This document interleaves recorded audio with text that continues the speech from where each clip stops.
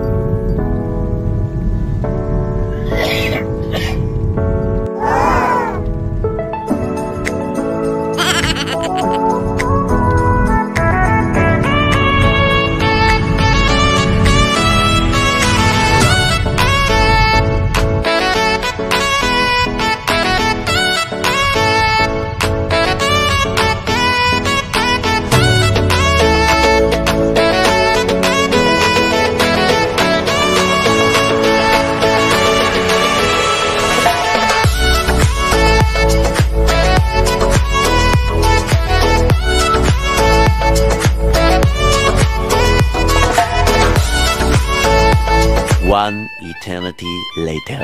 There you go guys. Ayan, welcome back to my channel. And ayan lang, umuwi lang kami dito sa Batangas kasi may sinadya kami. So dito kami ngayon sa Batangas kila mama. So quick tour. Ayan, nandito ako sa may bandang Alagaw.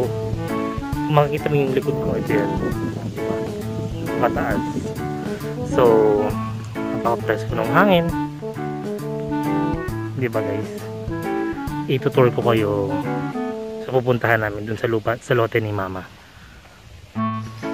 Ayan, nandito kami sa may, ayan si Nitro. Ito yung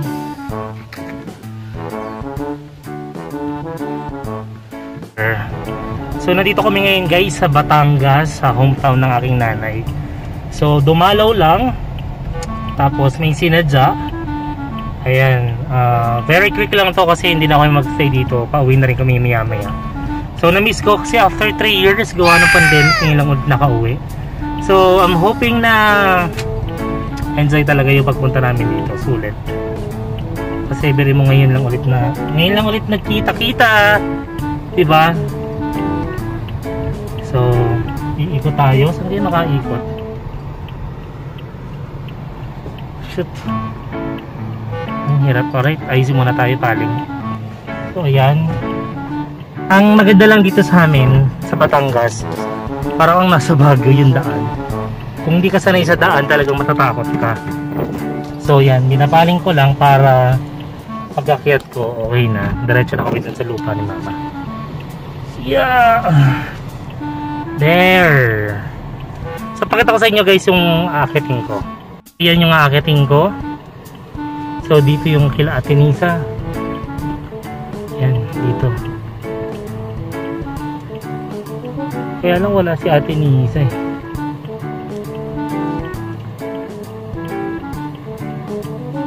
Wala man ang akyat.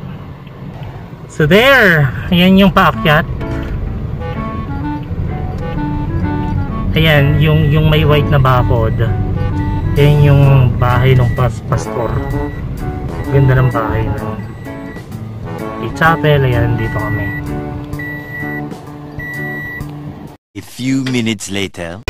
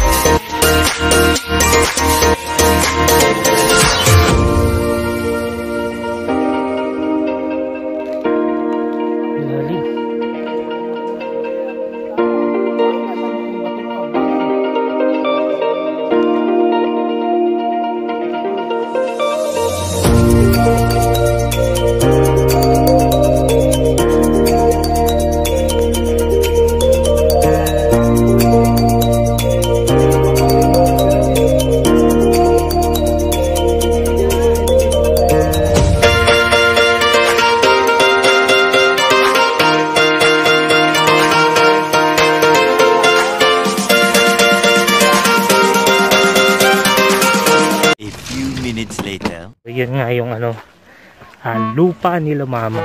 Napakalawak. No? Ito yung taniman. Siyempre ano yan, hati-hati sila mga kapatid. So binibisita lang namin. Ayan, tawagin ko lang si mama. Check muna kayo guys.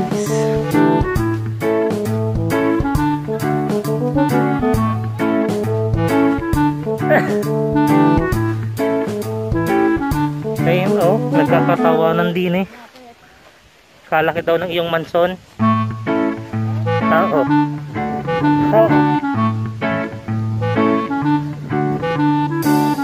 Grabe guys, napaka-presko dito. And pagod much tayo dito. Yun.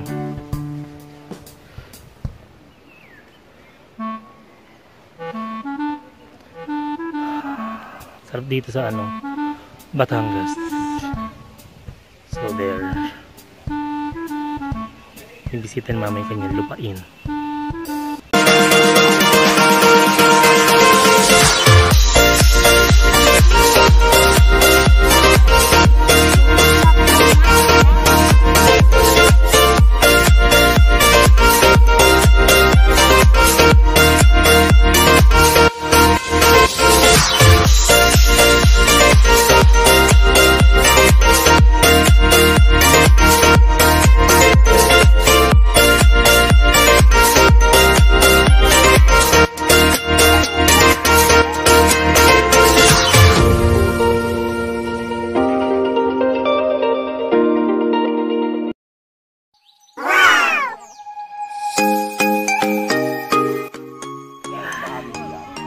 Ayan, kami paalis na.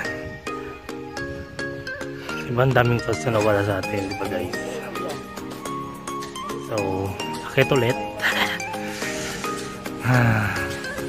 Sarap dito talaga tumira. Pang-press ko nung hangin. An hour later. Ay, nakatali. Tinatali na at inihahampas ng hangin. Ano, ang hero.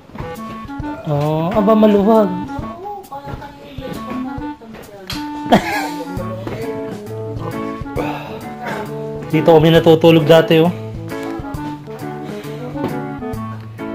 Dito. Dito ng kama niya oh. Ito matibay.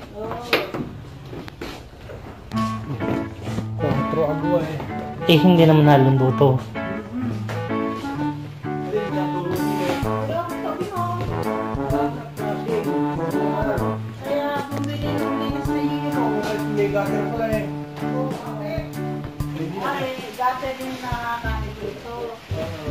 Ayan, dito kami natutulog dati pag napunta kami dito. Ayan, sa ganda lang ano, puro kapis. Bahay ito ng lolo ko.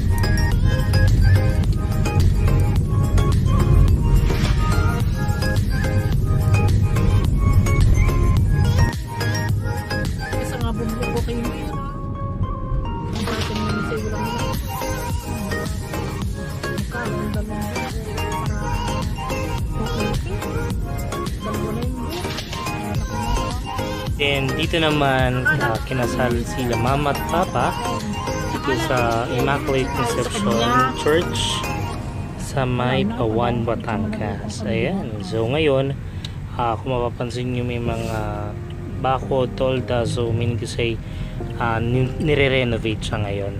There you go. Oh ha, diba? Kina. At dito natatapos ang vlog ni Ura.